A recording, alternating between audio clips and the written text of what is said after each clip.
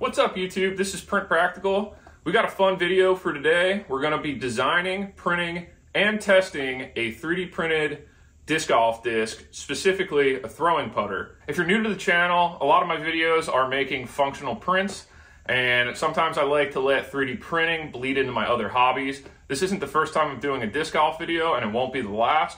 So if you're new, subscribe and like the video, and let's hop into this. I don't know anything about disc golf physics. I don't know what makes a disc understable versus overstable, but what I do know is that I love the MVP Envy as a throwing putter. So I'm going to use a few parameters from this disc in my own design, so that way I have a baseline to start with. So the parameters from this disc that I was talking about specifically was the diameter of the disc, the width of the rim, and then also the profile of the rim. It's hard to get the camera to focus, but it has this kind of rounded to like an arc here. So I'm not actually going to measure that specifically, but I'm just looking for the general shape. So let's look at what I can design. So this is what I generally came up with. I put all these slashes here to show the cross section because I have some other lines here that I'm not going to use, but this is going to be the general shape of the disc. It has a flat flight plate, and then the rim bulges out here and then has a sweeping arc down to the bottom of the rim. And then I'm going to revolve this around this axis, which will make the shape of the whole disc.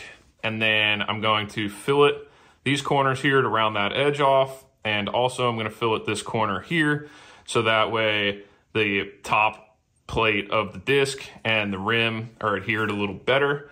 But overall, that's what I designed, and I'm going to go and print it out on my Ender 3. We have the Print Practical putter drawn out, and it looks good. I'm excited to throw it. So I'm gonna slice it on a 15-degree angle and see if that works. I would like for it to be printed in this orientation so that parts of the rim and the flight plate are all on one layer instead of doing it on its back. But if I run into problems, then I'll probably switch it up, but let's see what happens. Well, that was a disaster. I started to print the disc and my hot end fan shroud broke, so then I had to go redesign part of it, print it out on a different printer, installed it, and then the hot end fan stopped working, which caused the hot end to overheat and melt my X carriage. So I had to go reprint an X carriage, install a new fan in the fan shroud, and now I'm finally gonna start printing the disc. This was like a 12, 13 hour print. So I did it overnight and it came out pretty sweet. So let's break off these supports and then we'll check it out. At 106 grams with this disc. So let's check what the slicer said that I was gonna use here. So I sliced the disc without the supports just to check, and it says 110 grams, so that's very close. I finally got outside to throw this thing. Let's check out some clips of that.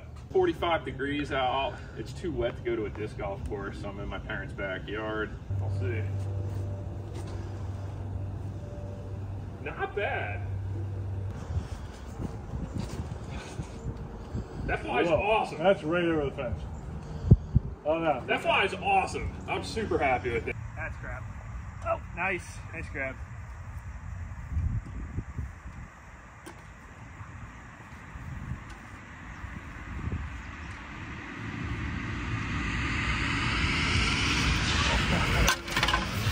Let's quickly talk about some pros and cons of this, and then we'll move on to the next revision.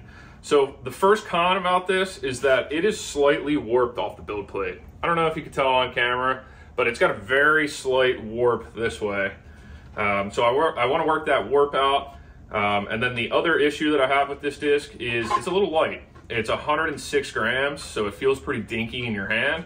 Though, one of the pros is I could throw this with some power, my power, which is not very much, but I was able to throw this like 220 feet with, you know, what I thought was a decent amount of power, and it flew pretty true. It did a little bit of a turn, and then it faded pretty hard, similar to how when I throw an Envy, so I was pretty pumped about that.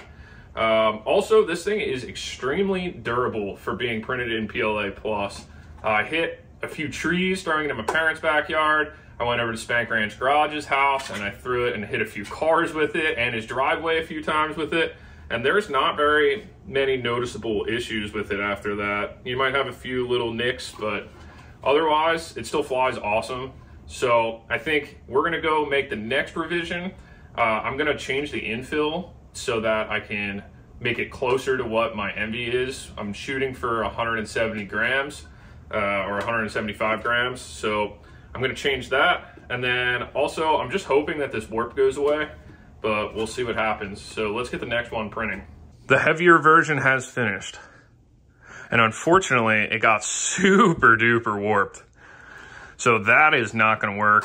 I think it has to do with the plastic cooling and warping. I don't know. If anybody knows why this happened, comment down below. But I think for now, I'm going to print the next version on its flight plate, so that way I get a nice flat disc. Boom, there we go. This thing looks perfect. All right, let's see what the slicer said it was gonna weigh, and then let me go test it downstairs and see what this thing actually weighs, but definitely feels better in the hand. 176 grams. So let's see if that adds up. Okay, a little bit less than I wanted, but still a lot better than 106. If you're still watching, sweet. I'm pumped to go throw this in the field. I'm gonna bring you guys with, and we'll see how this thing performs. I'm gonna go to the field and throw a few test shots, possibly throw a hole or two while I'm at the course, and see how well it does. In PA, it's like 15 or 20 degrees out today, so it's gonna be super cold, but I wanna see how this thing flies, so let's get out there. All right, we're at the field with our final revision. So I'm gonna give this a throw on hyzer, flat, and on anhyzer, and see what this disc can do.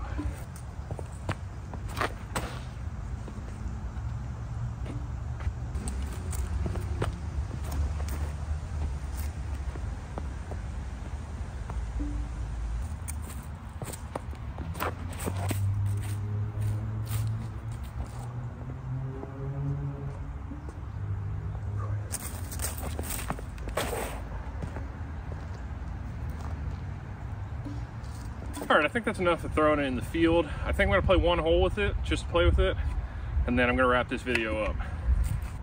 All right, we're at the tee pad of hole 3. It's 300 something feet, like way out of my range, so I'm shooting for a par here. Let's give it a rip.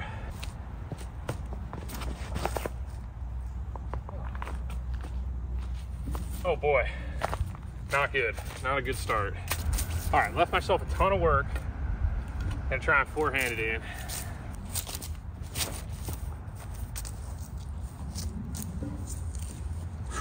Not bad.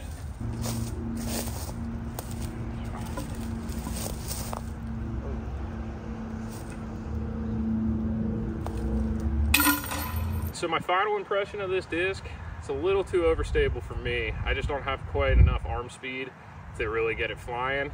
I think that the first revision that was lighter was actually easier for me to throw further, but overall it is a fun disc still. I did bring the super warped disc, so I will throw that a few times here at the end of the video. But I just wanted to say that I may do a part 2 to this video where I either change the profile of this disc a little bit to try and get the flight characteristics that I'm looking for, or I could go a different route and try printing it out of TPU, which is a little bit more flexible and might actually feel more like a real disc golf disc other than a hard piece of plastic.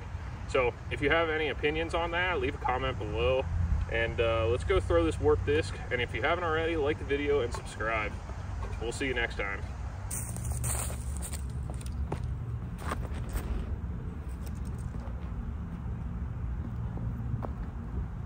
That flew great.